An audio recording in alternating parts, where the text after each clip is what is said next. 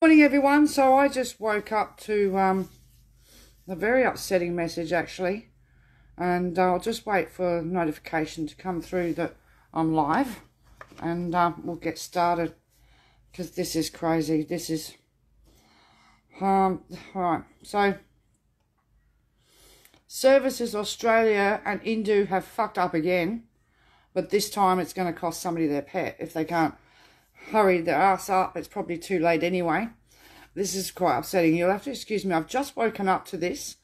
All right. So one of our people that fought like hell to get off the card, all right, a lady that was originally in Brisbane, all right, originally came from Bundaberg but moved out before the card came in, all right, moved to Brisbane. 7 months later, got put on the card as she was moving to Sydney, right, fought like hell, even though she went through hospital and everything to get off the card November last year, right? Now it's in Shoalhaven in New South Wales, only to get put back on the damn card again.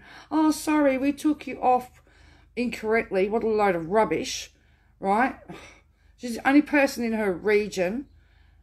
So she's just moved into a house that had rats in the roof, right? And her pup, which is a gift to her for learning to walk again from an injury from when she was in hospital in Sydney, has eaten half a block of rat poison last night. So she rang an emergency vet who refused to treat him because she couldn't produce payment on the spot. Indue sent the replacement card to the wrong address, right? And she was not informed, and they and Centrelink were not linked. So she had no way to access any of her cash. She offered to leave her engagement ring as collateral, which the vet refused. So now she has a 4-month-old purebred Siberian Husky pup who was refused treatment by the vet, which could be crucial to his recovery. And she has to go into her local Centrelink office first thing this morning with a newborn baby in tow, right, get a temporary card. Are they going to have a temporary card in New South Wales, in Shoalhaven? This is going to be interesting, isn't it? I'll be in there for hours waiting, because that's how the office rolls, if they even know what the bloody hell they're on about. I doubt if they've even got temporary card at her office. So, this is just getting too far, isn't it? I mean, this woman shouldn't even be on the card. They're that desperate. They're going around people that they let off the card, or people that fought hard to get off the card because they shouldn't have been on it in the first place, right? Oh, you lived in Bundaberg once 3 years ago before the card came, but we'll put you back on it anyway. This is just getting ridiculous. And the amount of people that I get messages from that don't live in Bundaberg or Hervey Bay that once did, but they're in other parts of the country are getting put on the card because they lived there once, you know, or they've moved from there, but they hadn't been on the card while they were there. And it's like, oh, you know, they're completely going out of their way to really fuck people's lives up. I'm sorry. This has really upset me because, yeah, this woman's got children. All right, she's been through hell with the whole charade for the last two years, right?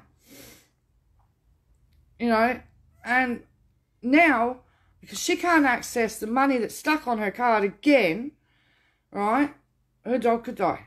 Because warfarin or rat bait poisoning is no fun for any animal. And I don't know.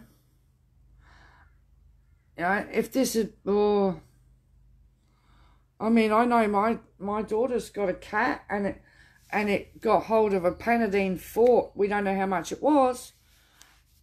I rang a vet for my daughter, and they said, get it to the vet now. You've got like less than an hour. And the vet saved that cat. My daughter was able to get vet pay, but you've got to be able to put down the money. You've got to be able to do stuff. And Indue sent their card to the wrong address again. Right? You know, this is ridiculous. It's ridiculous. You know, yeah, I don't know. This is just going crazy, this is. I'll get some more information this morning for sure, but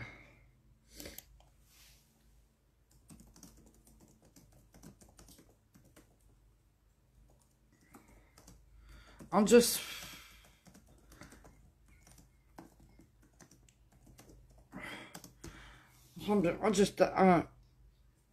they should be able to do an emergency transfer of some of her funds to her. It just depends, doesn't it? Depends on who's on the phone and who's got a power trip today. You know what I mean? Who couldn't care less. All right? And, oh, it probably won't be enough of an emergency. Oh, we're not in the business of saving your pets. You know? Oh, this one's... it's not good enough. It's not good enough. Anyway, I know that this lady's already in contact with her local federal member, and I'm going to make sure that she makes this very well known to this local member as well. Not good enough.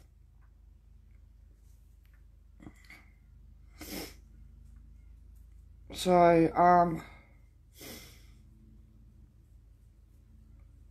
Cal Chandler, they have opened bank accounts without everybody's consent, but guess what?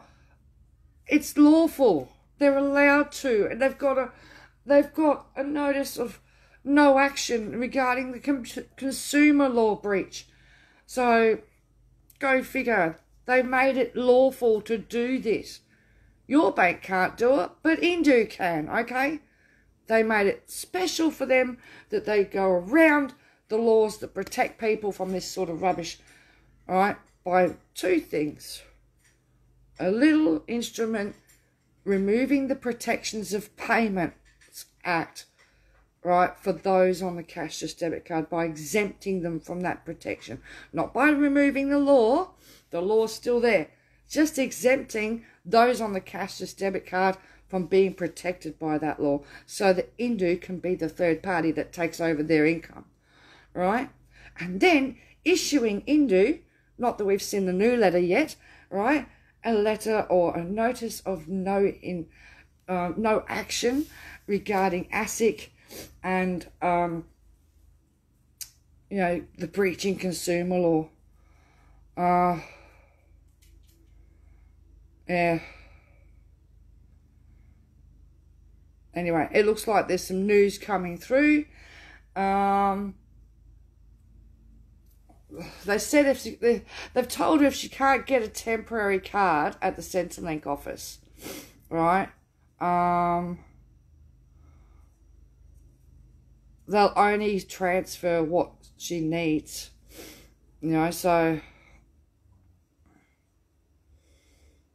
yeah, so we'll see. She's in Centrelink now, and she's ready for it. So, you know, bet they don't even know what the F I'm on about. You know, and I can appreciate how she's feeling, because we've got card holders all over the country that get told, go to Centrelink, and they don't know anything about it. You know what I mean? Don't know nothing about it. You know, it's like, yeah. I'll keep you guys updated. I'll post some of it as a written thread. That way people can comment underneath. You know. But this is just getting ridiculous, you know. Hang on.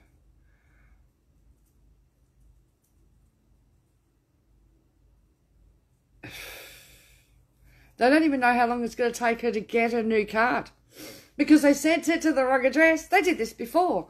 In Hinkler, so many people, they sent them to the wrong addresses that the post office kept running out of temporary cards.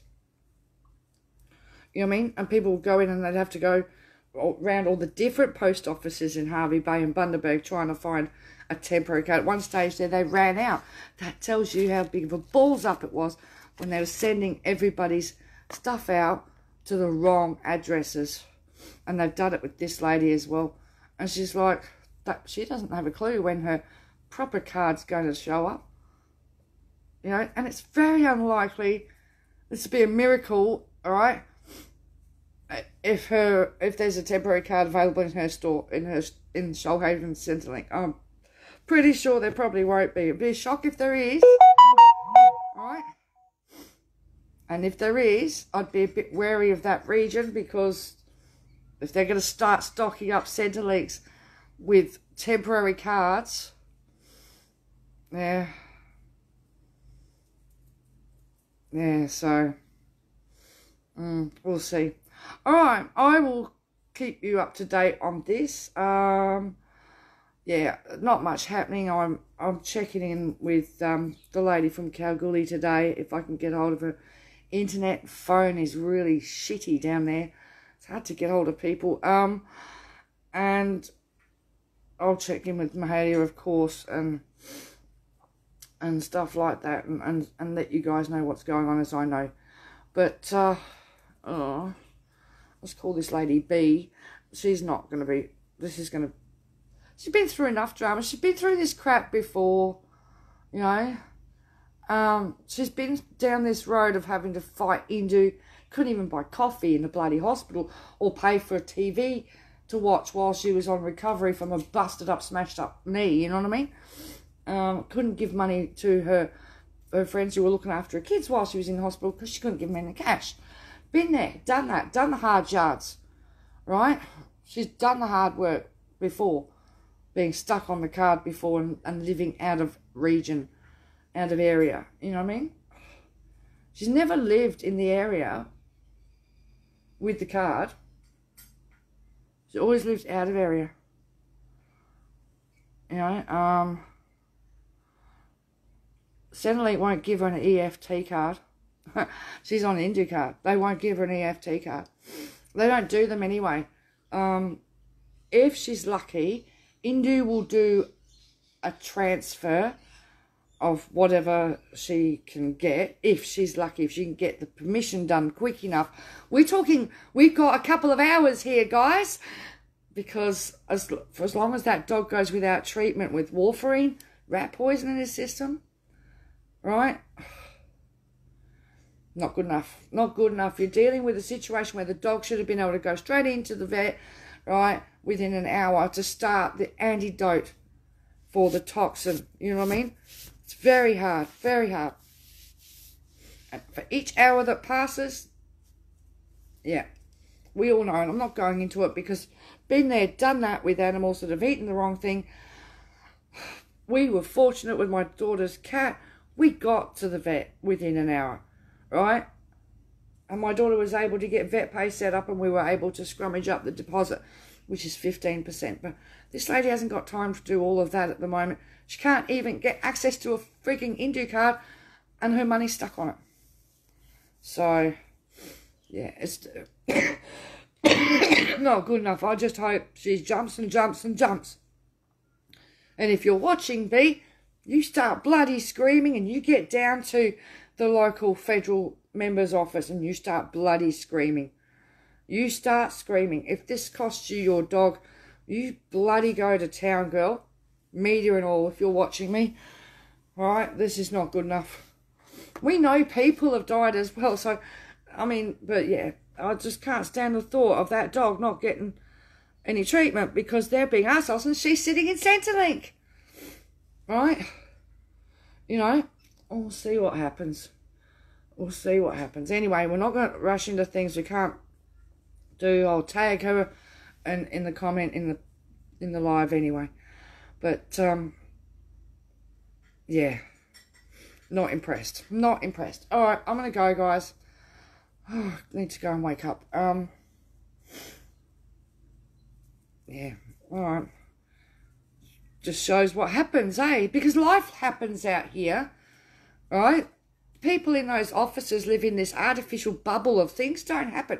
People don't need money in an emergency, right? But life happens out here for the rest of us. Crap. Anyway, I'll talk to you later. Bye.